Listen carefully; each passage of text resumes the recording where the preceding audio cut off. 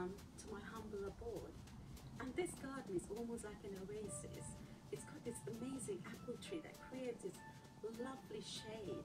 It's like a canopy tree, but it's not only produces apples year in, year out, but it also gives this amazing screen and a shadow. We can sit underneath it and enjoy the marvel of this creation. It was planted by my dad years ago. And the apples are far too many for me to use on my own. So I'm going to actually have a harvest today and distribute it to my friends. And what my friends make with it is so amazing. And I make quite a few different things too. It's apple crisp, apple cider, apple sauce, apple butter, apple chips, apple dumplings, apple fritter, apple pie, apple caramel, apple cobbler, apple strudel, apple turnover, and tartatan. The list is endless because the possibilities are endless. So let the hard work begin.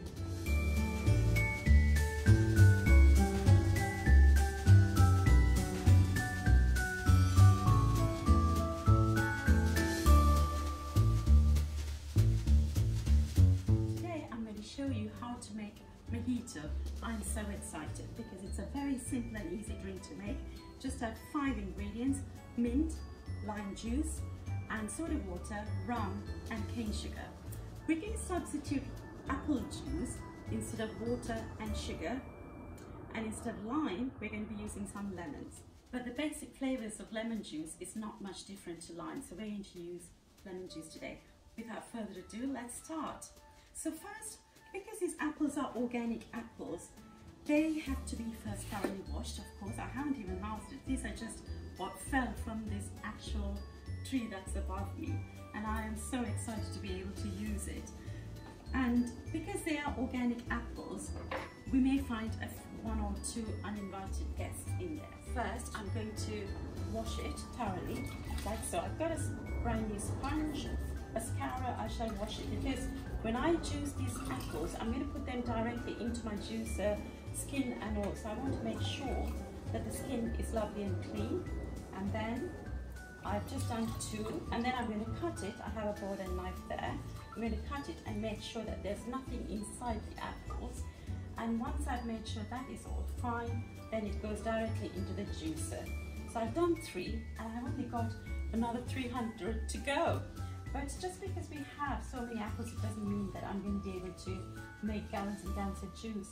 And mind you, this apple tree has got at least about 500 fruit at the moment on the tree, and I've harvested about 500 fruit, and I have actually given it to my friends, and they juice it. They make so many different things with the apples that I give them, and now I'm going to make some juice. And because I'm going to be getting rid of all the bad bits, we're going to end up with pretty much, when I start with this number of apples, I'm going to end up with actually probably about half of it, and the rest goes in the bin or for fertilizers, and then we start juicing it.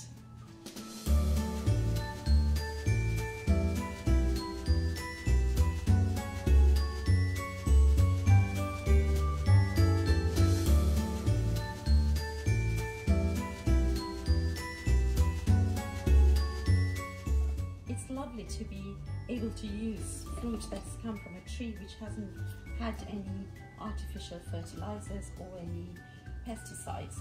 But to be able to use the fruit, it has to go through this process that you've just seen me do, but it's going to be worth it. So this is how I'm juicing it.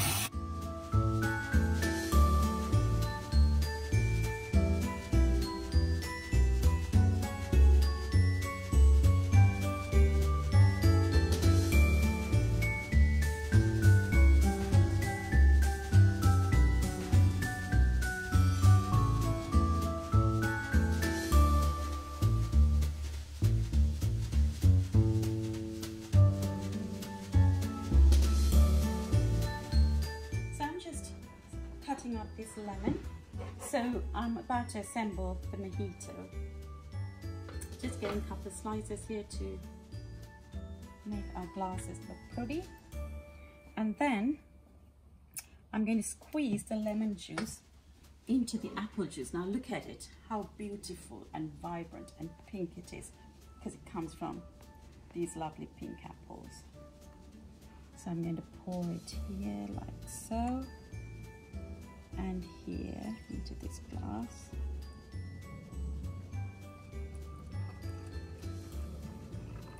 Like so. And then I'm going to squeeze some lemon into it, half a lemon into each. Squeezing it like so. Now that's a slightly larger glass, so I might put a tiny bit more lemon in there. And then we need to bruise some mint. So I'm going to pick up the mint leaves. Oh, there's a bee there. And just bruise it with my knife. And put it in there, flavor. And a bit more. And I might use a little bit for garnishing as well. So garnish like so. You can do whatever you like with it really to make it pretty. And then bruise a bit more mint. Put it in there. A couple of ice cubes going in. It's a very warm day today. So some ice cubes like so. Here we go, that should do it. Like so. And then I'm just going to stir it and check that the sugar level is good. Super sweet. These apples are super sweet. And what you can't actually experience is the smell in here. The lemon, the apple juice, the mint. So the mojito would have had white rum. Make do with what I have. I'm using some dark rum. Popping it in that one. Trust me, I do need all that rum to get through all of these apples. For you, Rosie. Try it and tell me what you think. Cheers. Delicious. Now we're going to cut some of these apples and make our apple crumble. See you shortly. So here I have 2 pans of apples. All I've done is cut it to about that size, but it doesn't matter what size I cut it to because here I put cinnamon, no sugar added, but it's very sweet. Here I haven't added anything. I'm just literally trying to reduce it to a consistency of jam. Even after the juices evaporate, all the nutrients, the fiber, all the vitamins, the condensed juice, the condensed apple is still going to be within the pans. So we're not really losing anything. See you shortly. So with our huge quantity of apples, you saw me cook some apples down here in 2 pans. Very soon I'm going to show you what's in the pan or how it's reduced down to.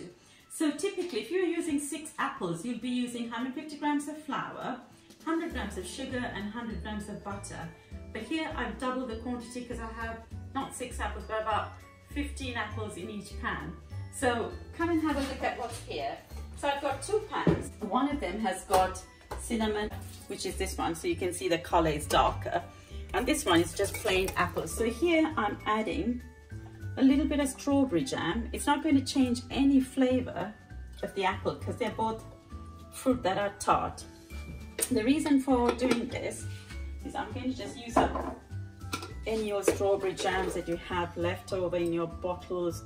You know, you get to the last bit and you don't use it. Now this one is strawberry and pomegranate. I love this jam, but I'm just going to add this to this because if you made apple pies or apple crumble at home, you can't keep it for longer than 3 days. But by adding these jams naturally has its pectin, coming from its natural fruit, which will set the apple crumble. And also what it does is the gentle preservatives that they would have used in jam will work in our apple crumble. And that way it'll keep in the fridge for longer. There were some preservatives which is going to come in handy for our apple crumble. I'm going to use the same pans to go in the oven just to save up on washing up and save up on using different pans. I'm going to use the same pan. So let's do our crumble. I have my trusted food processor. I'm going to use half the flour and using dark brown sugar and light brown sugar, which is 200 grams because I double the quantities. So that's going in there. Sugar, and I'm going to add half the flour. And then that's about half. To this, I'm going to add the butter. So 200 grams of butter, only because I am using double the quantity. But if it was 6 apples and 150 grams of flour, it's 100 grams of butter and 100 grams of sugar. So I'm using half of it, and then we're ready to whisk. So here's our crumble coming out of here. I'm going to do one more thing. Apple and toffee are best friends, as you know. You've seen toffee apples and apple and toffee caramel lattes. Apple and toffee are best friends. So what I have here, I bought it as it is. It's caramel, carnation caramel, which comes in a jar like this. So it's condensed milk with caramel. This one's got cinnamon, so I'm not going to add any more flavors to it, but I'm going to add it to the other one. Whole tin of it goes on top.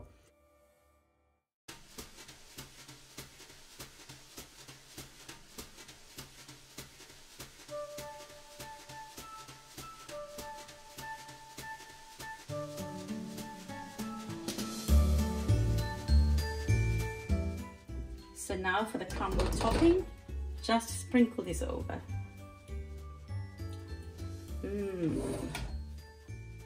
It looks absolutely delicious.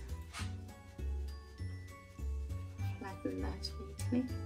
And if you find there were particles like this, because butter has stayed in one place, just take it, pick it up with your hand and just crumble it.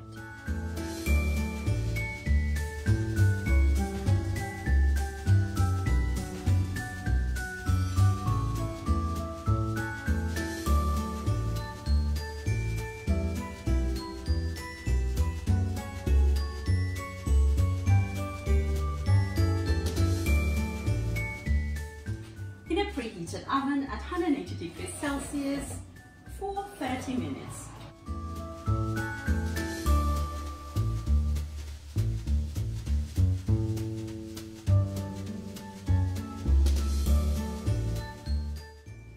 Alexa, 30-minute timer.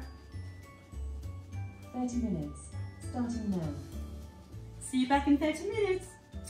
So here's our apple crumble out of the oven. It looks amazing and it smells amazing. So before it gets cold, I'm going to just sprinkle a pinch of nutmeg on top of it. It gives it a wholesome, like a scrumptious, wholesome flavor. Nutmeg does.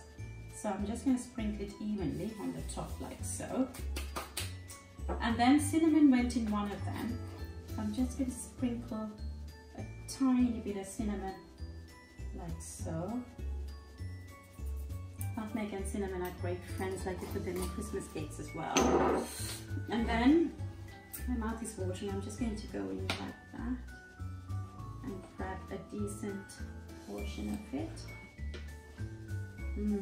This is the one with the toffee, I can see it.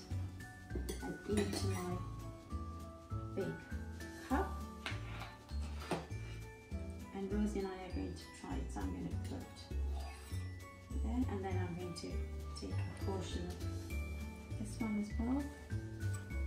At the moment I don't know which is which. Actually I think this is the one with the toffee, because I can see the toffee.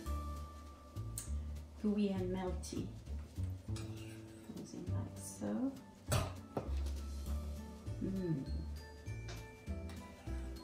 There. This is optional.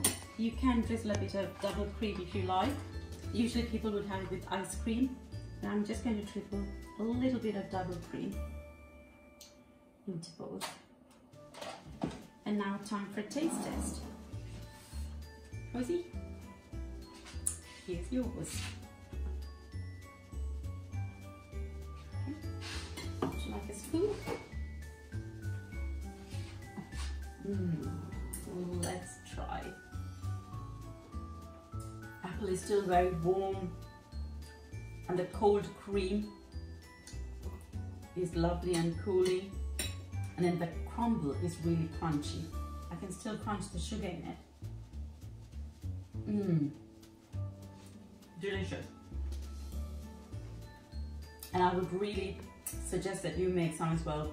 If you have a huge apple tree, and you get so many apples, or your friends have apples, don't throw them away. You can juice them.